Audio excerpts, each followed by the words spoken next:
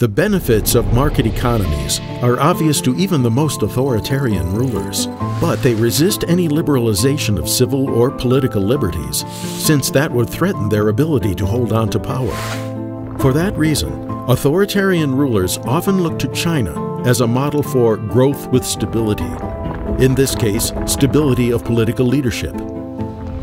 The China model is often described as a combination of economic freedom and political repression. The Chinese Communist Party has maintained its political control in part because it has embraced markets enough to provide economic opportunities for many of its people.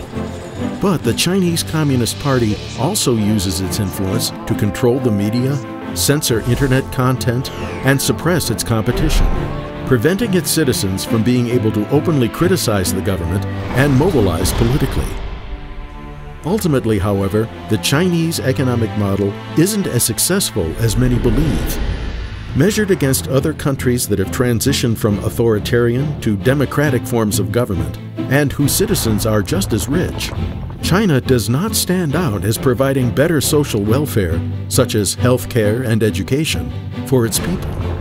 And since the political system is closed, democratic norms and institutions like transparency, independent courts, and enforceable property rights are not assured. That encourages corruption and constrains healthy economic growth.